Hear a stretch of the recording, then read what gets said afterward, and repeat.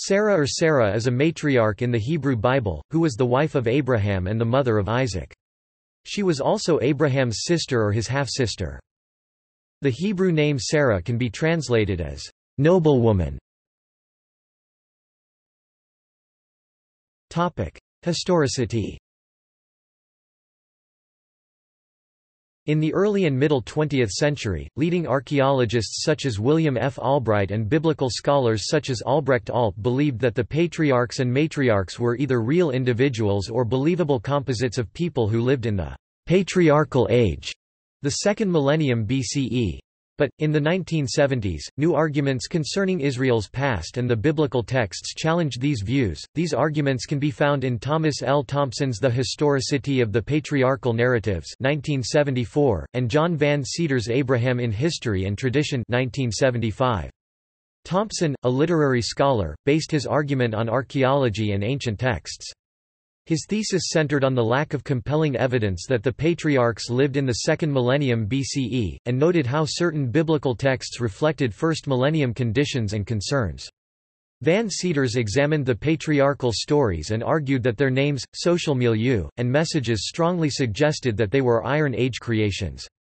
By the beginning of the 21st century, archaeologists had given up hope of recovering any context that would make the patriarchs and matriarchs credible historical figures. In the Hebrew Bible. In the biblical narrative, Sarah is the wife of Abraham. In two places in the narrative he says Sarah is his sister, Genesis chapter 12 verse 10 through 13-1, in the encounter with Pharaoh, and Genesis chapter 20, in the encounter with Abimelech. In the second, he says that Sarah is the daughter of his father, but not his mother. She was originally called Sarai, a dialectal variant of Sarah. In the narrative of the covenant of circumcision in Genesis chapter 17, during which Yahweh promises Abram that he and Sarai will have a son, Abram is renamed as Abraham and Sarai is renamed as Sarah. There are folk etymologies that explain their Old and New names. Departure from Ur. Terah, with Abram as he was then called, Sarai and Lot, departed for Canaan, but stopped in a place named Haran, where Terah remained until he died at the age of 205. The Lord had told Abram to leave his country and his father's house for a land that he would show him, promising to make of him a great nation, bless him, make his name great, bless those who blessed him, and curse him that curses him. Following God's command, Abram took his wife Sarai, his nephew Lot, and the wealth and persons that they had acquired, and traveled to Shechem in Canaan. Abram was 75 at this time. Pharaoh's harem. There was a severe famine in the land of Canaan, so Abram and Lot and their households traveled south to Egypt. On the journey to Egypt, Abram instructed Sarai to identify herself only as his sister, fearing that the Egyptians would kill him in order to take his wife, saying, "I know what a beautiful woman you are. When the Egyptians see you, they will say, 'This is his wife,' then they will kill me but will let you live. Say you are my sister, so that I will be treated well for your sake and my life will be spared because of you." When brought before Pharaoh, Sarai said that Abram was her brother, and the king thereupon took her into his palace and bestowed upon the latter many presents and marks of distinction. It is possible that Sarai acquired her Egyptian handmaid Hagar during this stay. However, God afflicted Pharaoh's household with great plagues. Pharaoh then realized that Sarai was Abram's wife and demanded that they leave Egypt immediately. Hagar and Ishmael. After having lived in Canaan for 10 years and still childless, Sarai suggested that Abram have a child with her Egyptian handmaid Hagar, to which he agreed. This resulted in tension between Sarai and Hagar, and Sarai complained to her husband that the handmaid no longer respected her. At one point, Hagar fled from her mistress but returned after angels met her. She gave birth to Abram's son Ishmael when Abram was 86 years old. Isaac. In Genesis chapter 17, when Abram was 99 years old, God declared his new name, Abraham, a father of many nations, and gave him the covenant of circumcision. God gave Sarai the new name, Sarah, and blessed her. Abraham was given assurance that Sarah would have a son. Not long afterwards, Abraham and Sarah were visited by 3 men. One of the visitors told Abraham that upon his return next year, Sarah would have a son. While at the tent entrance, Sarah overheard what was said, and she laughed to herself about the prospect of having a child at their ages. The visitor inquired of Abraham why Sarah laughed at the idea of bearing a child, for her age was as nothing to God. Sarah soon became pregnant and bore a son to Abraham, at the very time which had been spoken. The patriarch, then 100 years old, named the child Isaac, Hebrew Yitzhak, laughter, and circumcised him when he was 8 days old. For Sarah, the thought of giving birth and nursing a child, at such an old age, also brought her much laughter, as she declared, "God had made me to laugh, so that all that hear will laugh with me." Abraham held a great feast on the day when Isaac was to be weaned. It was during this banquet that Sarah happened upon the then teenaged Ishmael mocking and was so disturbed that she requested that both he and Hagar be removed from their company. Abraham was initially distressed by this but relented when told by God to do as his wife had asked. Abimelech. After being visited by the 3 men, Abraham and Sarah settled between Kadesh and Shur in the land of the Philistines. While he was living in Gerar, Abraham again claimed that Sarah was his sister. King Abimelech subsequently had her brought to him. Later, God came to Abimelech in a dream and declared that taking her would result in death because she was a married woman.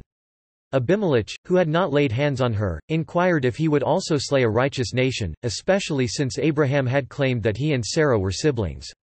In response, God told Abimelech that he did indeed have a blameless heart and that was why he continued to exist. However, if he did not return Sarah to Abraham, God would surely destroy Abimelech and his entire household.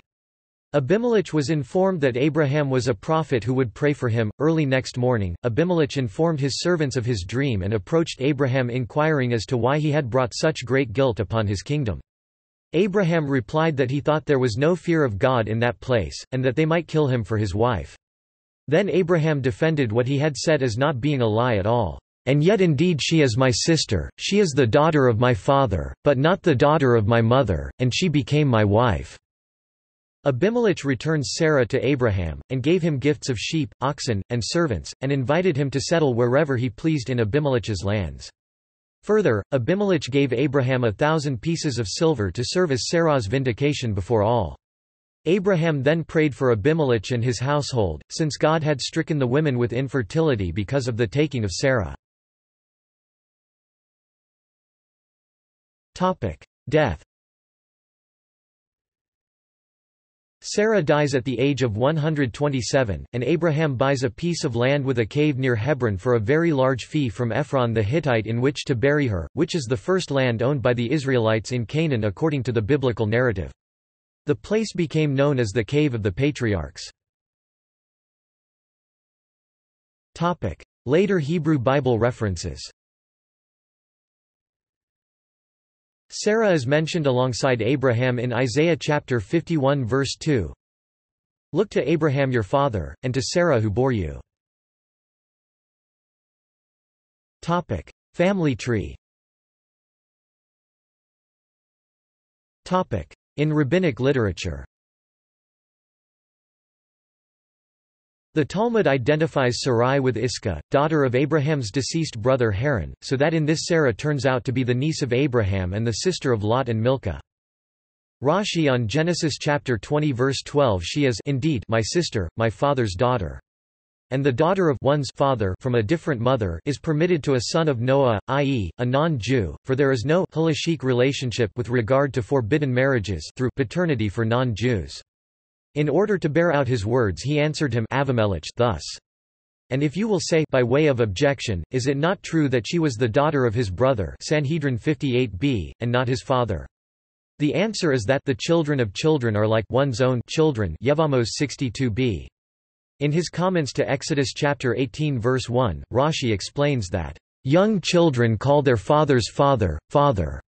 And Sarah is thus considered the daughter of Terah, Abraham's father, for she was the daughter of Haran, another son of Terah. The 5th-century rabbinic midrash Genesis Rabbah dedicates a large amount of attention to Sarah in particular. Not only are a relatively large number of drashot dedicated to the matriarch, but she is repeatedly depicted as a model of personal and religious excellence. This is marked break from the biblical and Second Temple literature in which she plays a far more ancillary role. Pharaoh's harem. When brought before Pharaoh, Sarah said that Abram was her brother, and the king thereupon bestowed upon the latter many presents and marks of distinction. As a token of his love for Sarai, the king deeded his entire property to her, and gave her the land of Goshen as her hereditary possession. For this reason the Israelites subsequently lived in that land. Sarai prayed to God to deliver her from the king, and he thereupon sent an angel, who struck Pharaoh whenever he attempted to touch her. Pharaoh was so astonished at these blows that he spoke kindly to Sarai, who confessed that she was Abraham's wife. The king then ceased to annoy her. According to another version, Pharaoh persisted in annoying her after she had told him that she was a married woman. Thereupon the angel struck him so violently that he became ill, and was thereby prevented from continuing to trouble her. According to one tradition, it was when Pharaoh saw these miracles wrought in Sarai's behalf that he gave her his daughter Hagar as slave, saying, "It is better that my daughter should be a slave in the house of such a woman than mistress in another house." Abimelech acted likewise. Sarah is the sister of Abram by another mother and wife of Abram as described in the Hebrew Bible, the Book of Genesis. In Genesis chapter 17 verse 15, God changes her name to Sarah, princess, a woman of high rank, as part of the covenant with El Shaddai after Hagar bears Abram his firstborn son Ishmael. Relations with Hagar.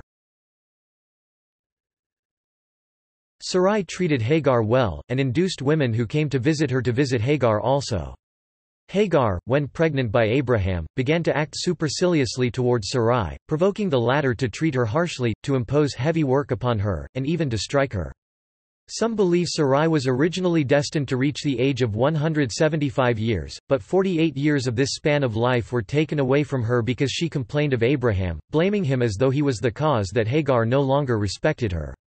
Sarah was sterile, but a miracle was granted to her after her name was changed from Sarai to Sarah.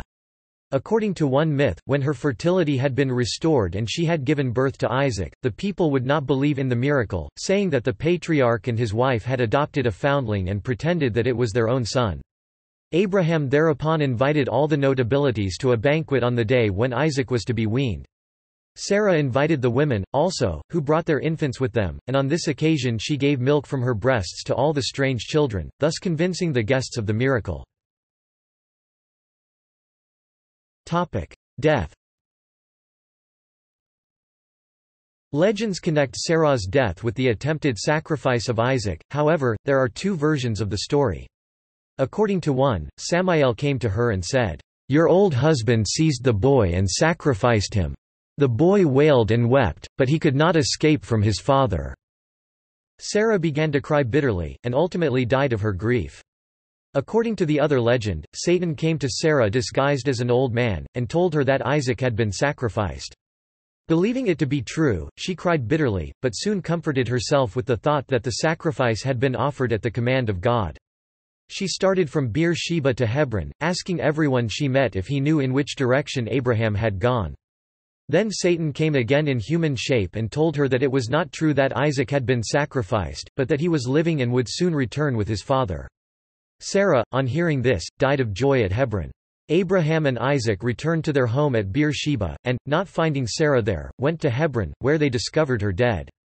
According to the Genesis Rabbah, during Sarah's lifetime her house was always hospitably open, the dough was miraculously increased, a light burned from Friday evening to Saturday evening, and a pillar of cloud rested upon the entrance to her tent. New Testament references. The first epistle of Peter praises Sarah for obeying her husband. She is praised for her faith in the Hebrews' Hall of Faith passage alongside a number of other Old Testament figures. Other New Testament references to Sarah are in Romans and Galatians. In Galatians chapter 4, she and Hagar are used as an allegory of the Old and New Covenants. For it is written that Abraham had two sons, one by the slave woman and the other by the free woman. His son by the slave woman was born in the ordinary way, but his son by the free woman was born as the result of a promise. These things may be taken figuratively, for the women represent two covenants. One covenant is from Mount Sinai and bears children who are to be slaves, this is Hagar. Now Hagar stands for Mount Sinai and corresponds to the present city of Jerusalem, because she is in slavery with her children. But the Jerusalem that is above is free, and she is our mother.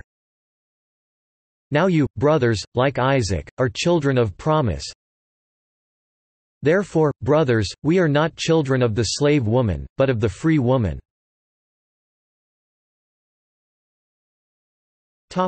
Islam. Sarah, Arabic, Sarah, the wife of the patriarch and Islamic prophet Abraham and the mother of the prophet Isaac, is an honored woman in the Islamic faith. In Islam, she is the cousin of Abraham rather than sister due to Haran being her father who was a cousin to Terah. She lived with Abraham throughout her life and, although she was barren, God promised her the birth of a prophetic son, Isaac. Abraham, however, prayed constantly to God for a child. Sarah, being barren, subsequently gave him her Egyptian handmaiden, Hagar Hagar, to wed as his second wife. Hagar bore Ishmael, who too would become a prophet of God like his father. God messengers announced to Abraham that barren Sarah would give birth to Abraham's second son, Isaac, who would also be a prophet of the Lord. Although the Quran does not mention Sarah by name, it mentions the annunciation of the birth of Isaac. The Quran mentions that Sarah laughed when the angels gave her the glad tidings of Isaac.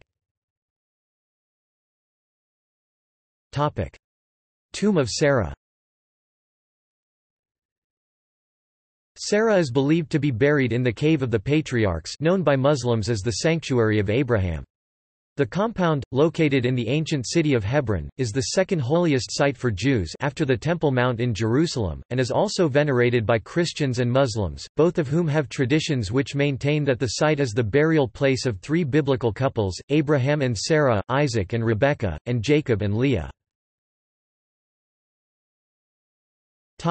Sister of Abraham.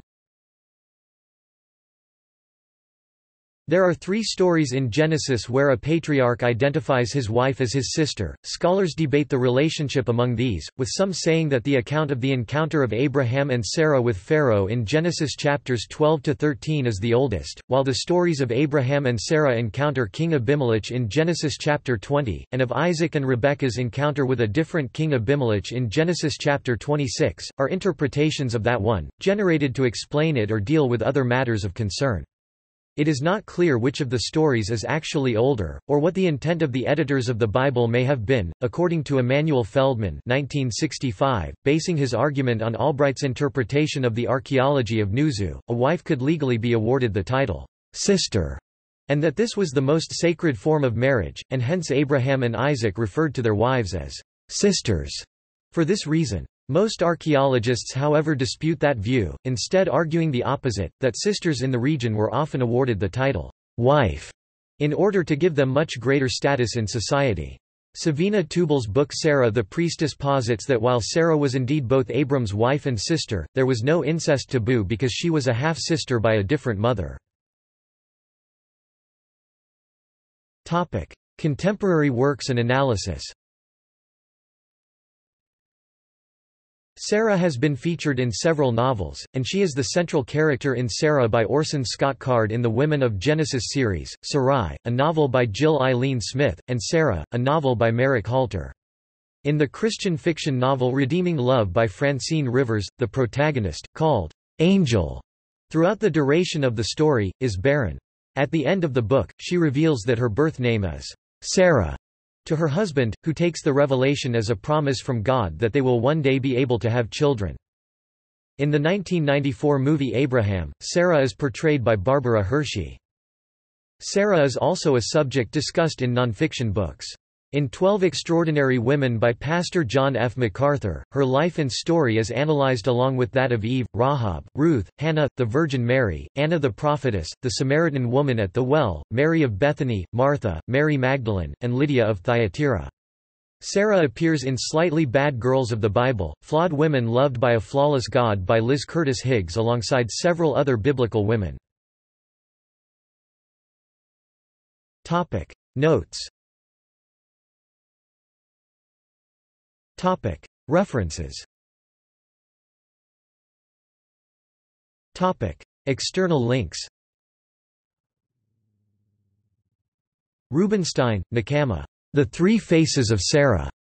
Chabad.org.